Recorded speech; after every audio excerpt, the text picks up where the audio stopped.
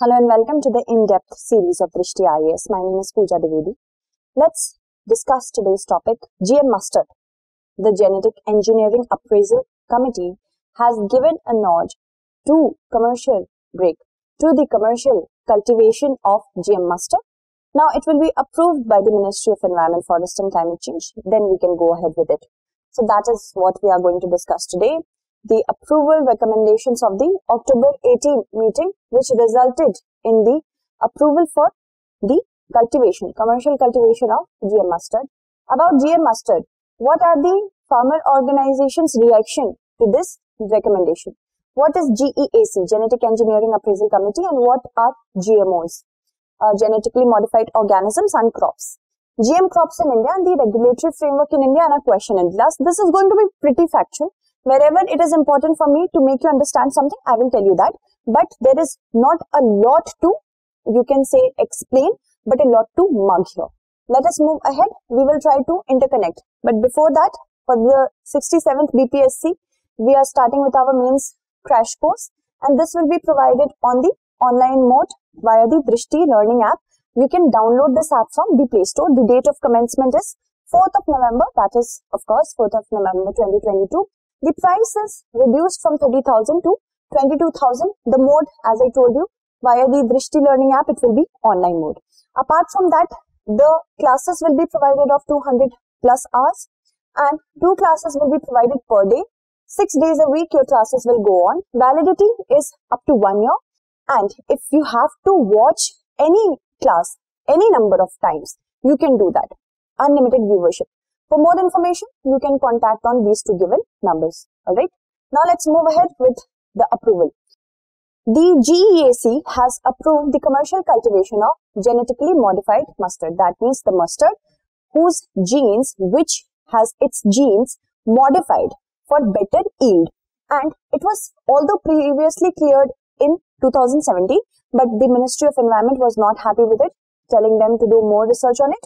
Then what happened? That after a period of time, recently it again got the approval of GEAC, but it will again go to Environment Ministry for final approval. Moving ahead, let's talk about other things. The recommendations of the October 18 meeting, what were they?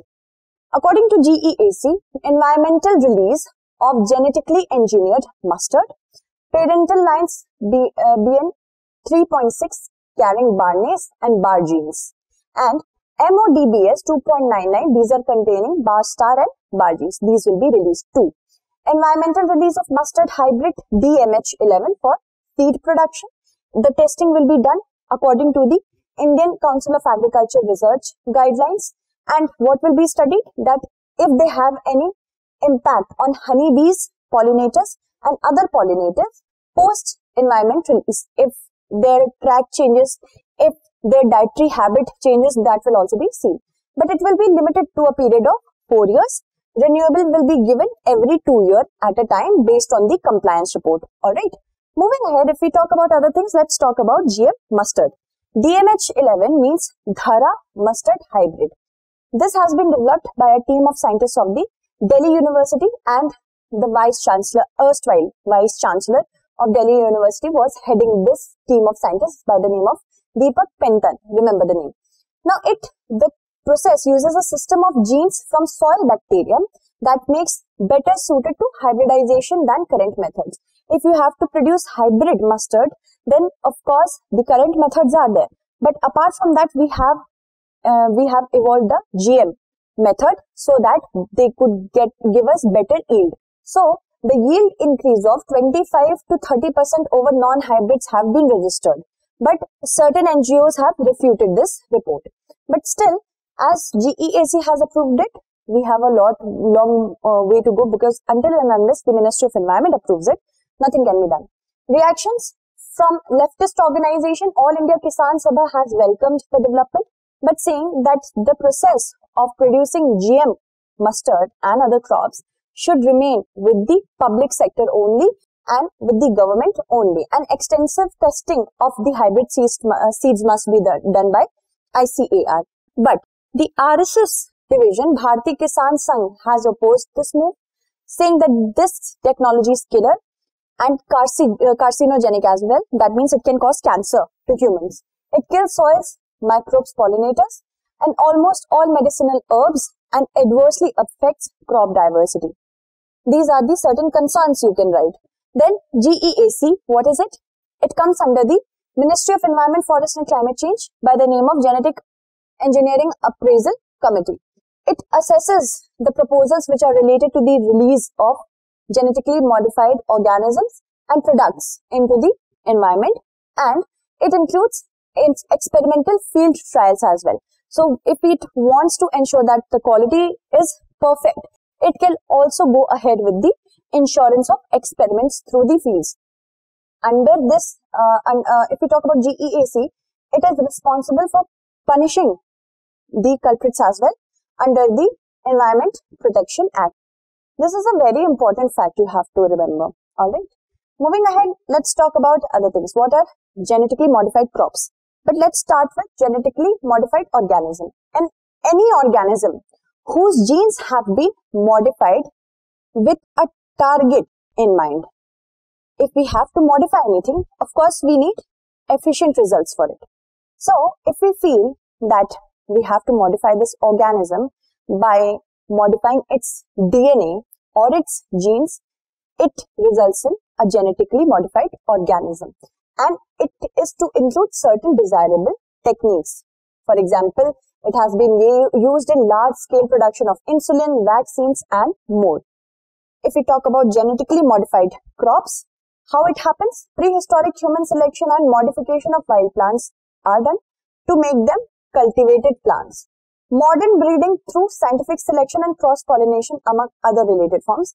Like scientific selection, if you have to ensure that the progeny of this crop comes better, if I combine it to from the same species another sort of crop, then this is cross-pollination.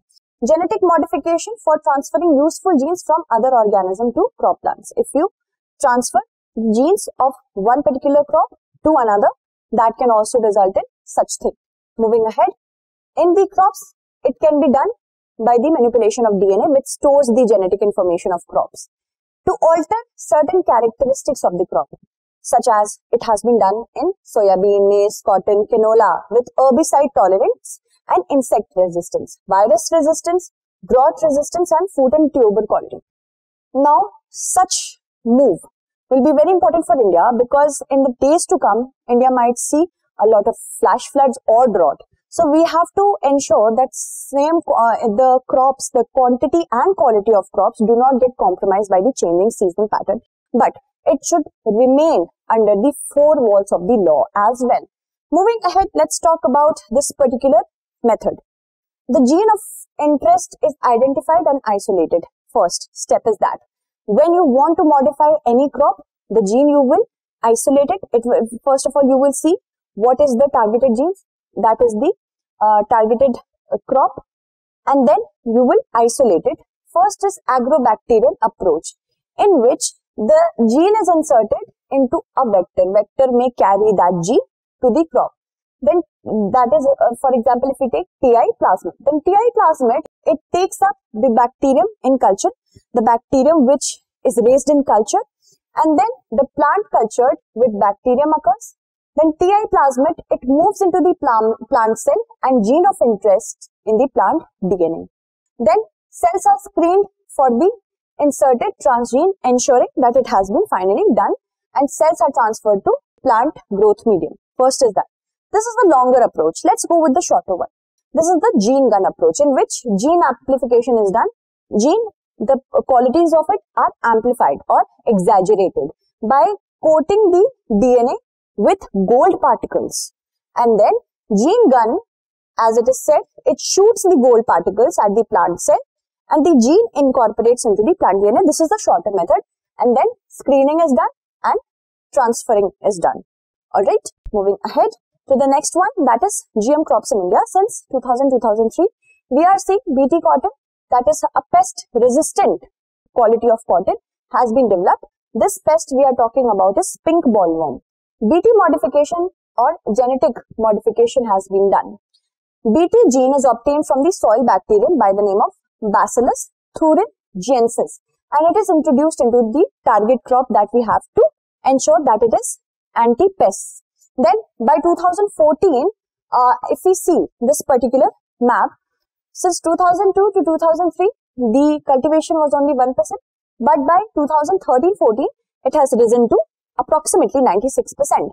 In Brazil, Pakistan, USA, India and China, you can see the cultivation of BT cotton in comparative basis. China is ahead of India. Then for India is because of this only the fourth largest cultivator of GM crop by land availability or acreage, and the second largest producer of cotton. These are preliminary facts, remember them. Moving ahead, let's talk about the regulatory framework, the acts and rules which govern genetically modified crops, and crops, not organisms, but organisms as well. But let's talk about crops. The Environment Protection Act 1986, Biological Diversity Act 2002, Plant Quarantine Order of 2003, GM policy under Foreign Trade Policy, Food Safety and Standards Act of 2006, Drugs and Cosmetics Rules 1988.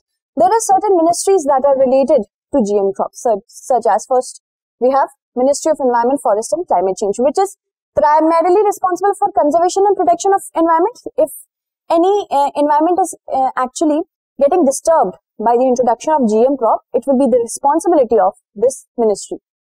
Ensuring environmental and human health safety before the release of GMOs and LMOs. That is why the final approval is in its hand. It is the nodal agency for implementing rules 1989 and the Cartagena Protocol on Biosafety. Then Department of Biotechnology under Ministry of Science and Technology. It is the nodal department for promoting biotechnology programs, which also include GMOs and provides scientific support in implementation of biosafety. And of course, Ministry of Agriculture. Here it monitors post-release performance of GM crop.